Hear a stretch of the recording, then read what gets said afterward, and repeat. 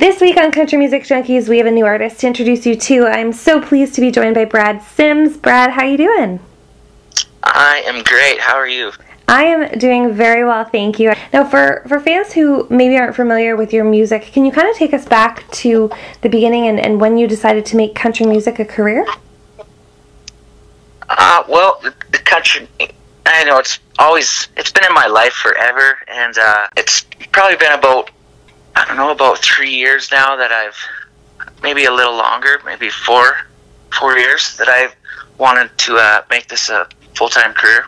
Now, how would you describe your sound and your style vocally for people that haven't heard your music before? I find myself more traditional sound, but yeah. Okay, fair enough. Are there any artists that you compare yourself to or that you think kind of inspire your music or your sound? Well, I grew up on all the, like Marty Stewart and Mark Chestnut and Alan Jackson and all those guys. Awesome, that's totally great. Your new single, Blue Jeans, has just been released. Tell us about that single and what fans can expect from it. Well, it's just...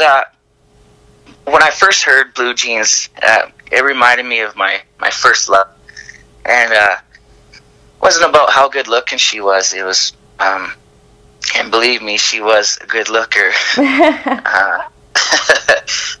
But it was more about her inner beauty, and as soon as I heard the song, it brought me back to that first time, and I fell in love with Blue Jeans, and I just knew I had to record it.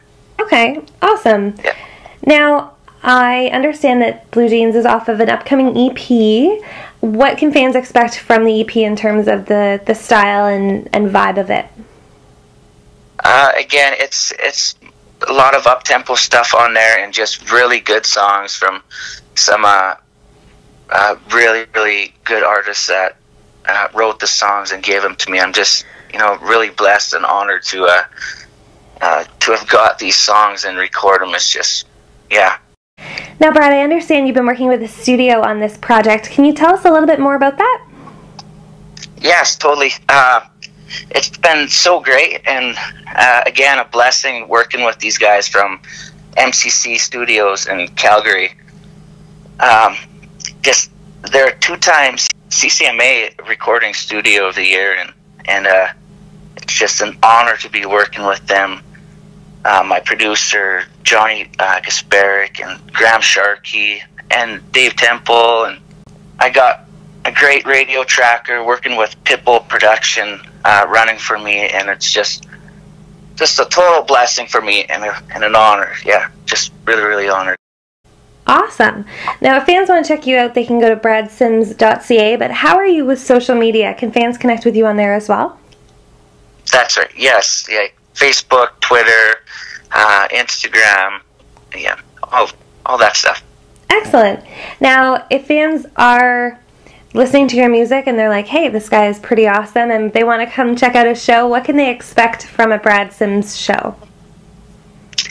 I always like to have everyone dancing, so it's always up-tempo music, and we're all having a good time on the stage just as much as they are out on the dance floor. I'm dancing with them. Oh, very cool. That's really great. Well, Brad, thank you so much for your time today. Again, fans, you can check him out at bradsims.ca, and be sure to check out his new single, Blue Jeans.